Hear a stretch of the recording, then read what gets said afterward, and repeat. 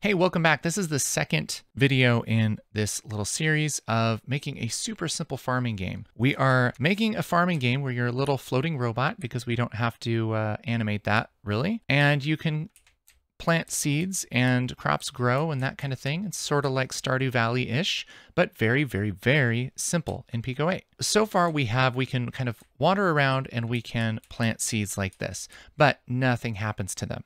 Okay, so our goals are have a player that can move. Oh, baby, we're doing that. We already did that.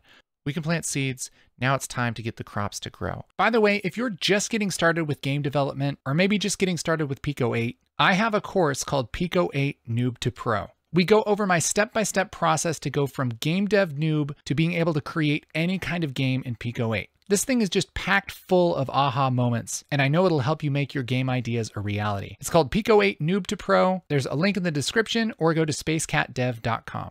Now it's time to get the crops to grow. Now there's a few different ways that we can do this, and we could do it a really simple way, which would basically mean that after a while, if we have a tile with seeds on it, that it eventually just turns to a tile with a carrot on it, and they all turn to a tile with carrots on it at the same time. You know, we could do something where every 10 seconds or so, it goes through and it finds all of the tiles that have seeds on them and then turns them into carrot tiles. And that would be fine. Let's do that real quick and just see how that works. So let's just make a new tab and we'll just call this growing. We'll just call it nature.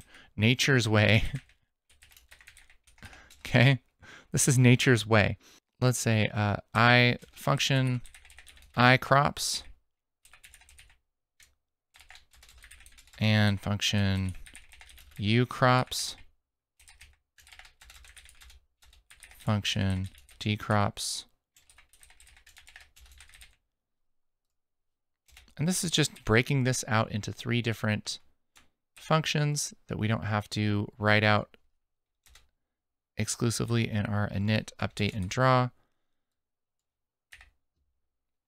I'm going to draw our crops under our player, but really we can update them before or after. We can init before or after, it doesn't really matter.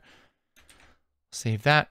And so now this will actually do things. And so let's start a timer. So like, how about crop timer? This is just going to start at, I don't know. Let's say if we want this to be every 10 seconds, that'd be like 300 frames.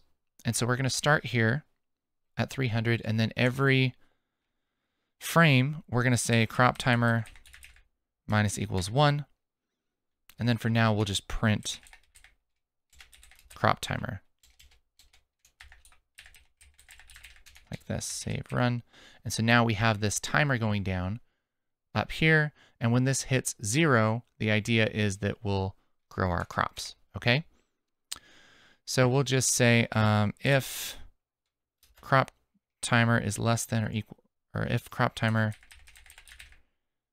is greater than 0, then do this. Else, we're going to say grow crops, and we'll make a custom function there. And then we'll reset crop timer. So crop timer equals 300. End. Okay. So all we're doing is setting this crop timer to 300 and then having it go down every frame. And then once it hits 0, we're going to call a function grow crops. So it's basically just going to loop. Okay. So every 10 seconds, we're going to call this grow crops. So what the heck does grow crops do? Well, what we're going to do is loop through all of the tiles in the map, and we're going to search for this 3 tile. And anything that's 3, we're going to turn into 4, pretty much. So that will effectively grow some carrots. So let's do a for loop. So for, and let's say x equals 0, comma, how wide is our map here? Our map is 15 tiles wide. So 1 to 15, do this. And we'll do this also on the y-axis. So y equals 0, comma 15.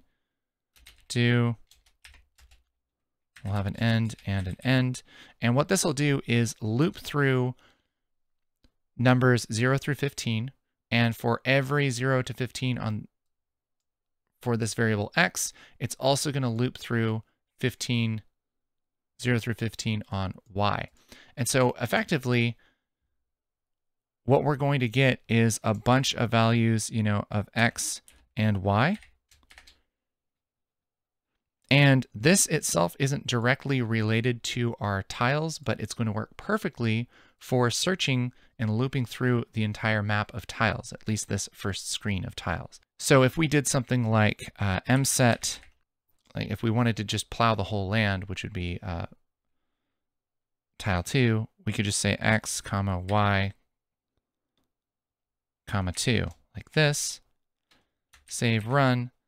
And when this timer goes all the way down, it's going to turn everything into tiled land, because that's really what we're telling it to do. Boom.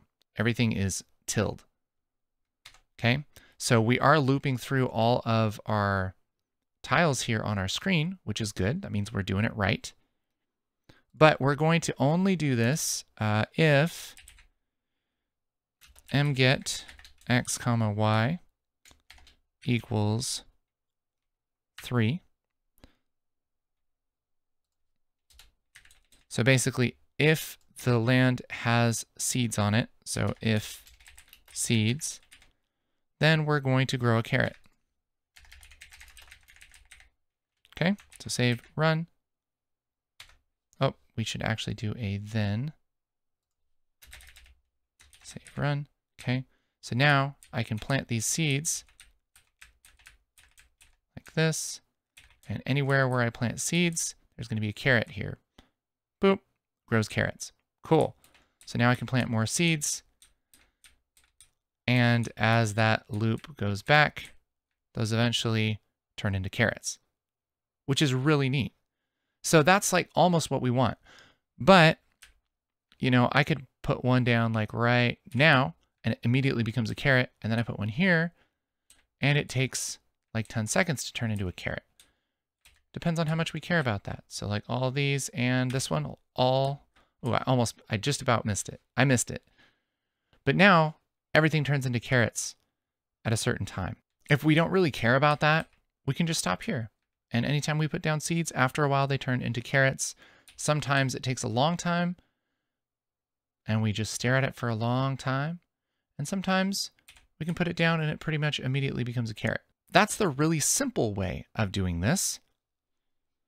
But I think a better way, even though we are trying to keep this simple, I think a better way would be to add all of these tiles to an array and have them individually turn into carrots over time. Okay? So to do that, what we're going to do is we're going to make an array of our tiles. Let's do something like seeds, maybe. Let's just say seeds.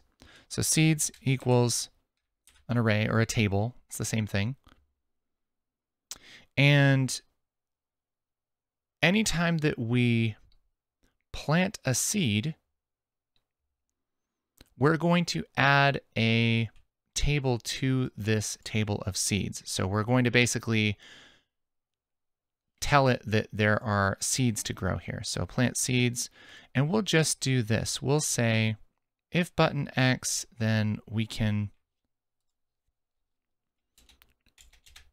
probably set this, but we also need to add to our table of seeds a table. And we'll say x equals ptx. And let's say sx for seed x, just because it's a little bit less confusing. And then sy equals pty, like that. And then we'll say something like time in ground, or tig. Tig equals 0. So this is time in ground. And so the reason we're doing it this way is because we can individually keep track of every single seed that we plant, okay? So right now, when we plant a seed, we're adding an addition to our table of seeds that has a couple properties. One is the X position, the other one's the Y position, and the third one is the time in ground, and the time in ground is 0, okay? So now what we should do is every frame, instead of doing our crop timer here, let's just loop through for all in, or let's say for S in all seeds, do s.tig, which is the time in ground for the individual seed, plus equals 1. Okay. And then if s.tig is greater than however long we want, so maybe 300, just like before, then we do our grow crops. But let's just say mset, and we can actually get this X and Y without going through a for loop like this, because we're already looping through all of the seeds and we already have the X and Y position. So s.sx and s.sy equals 4. So I think let's do that. Save and run. So now if we hit this like this, it should be about 10 seconds before that turns into a carrot. And these should kind of go in order. It should just go boop, boop. Yep. And then this one, boop. Yeah. So now it's based on how long ago I planted these seeds. And so they should go in order that I planted them. So there it goes. It's kind of following that order. What a really cool thing. And it wasn't that hard to actually make that happen.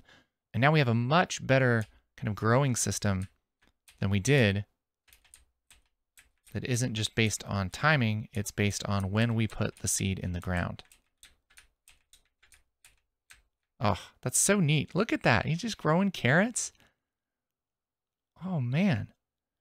And of course, we could add a whole bunch to this game, but man, this is a really great start. What do you think we should add next? What's the next step here? And let's go ahead and do it together. Let me know in the comments below.